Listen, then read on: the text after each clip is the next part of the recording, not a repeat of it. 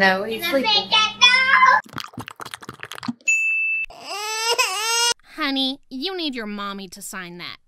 I'm 18. I guess it's not there after all. And the Bryson is a functioning voodoo doll of me. Watch! 90% of the aggressive dogs I meet are small. Why was I born this way?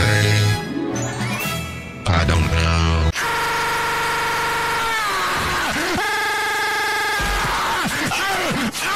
I hereby vote for the removal of funny bones from the human body. This kid has had it too good for too long. Time to remind him who's in charge.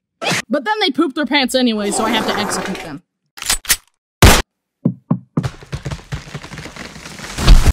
If you don't believe it, then die by my blade.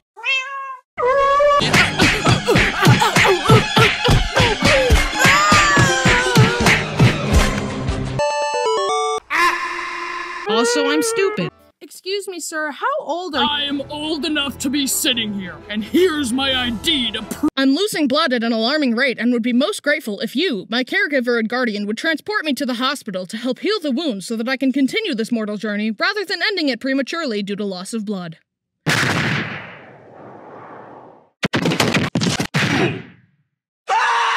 Watch. Put your hands up! No. Alright, Bryson, it's a race against the clock. I'm gonna let this mac and cheese cool, and then I'm going to eat it. And if you're not done drawing, by the time I have an empty container, I'm going to poop on you. Please. No, not again.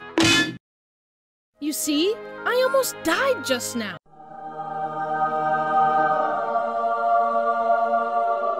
Yes, I somehow managed to lose one of the slowest creatures on the earth. So anyway, I killed Bryson. Haha, nice. Brody, stop. Whatever it was, I'm glad I'm not dead. Yet. Is he dead? Am I dead? Oh, he's not dead. Brody, stop. Hocus pocus! You've lost your focus!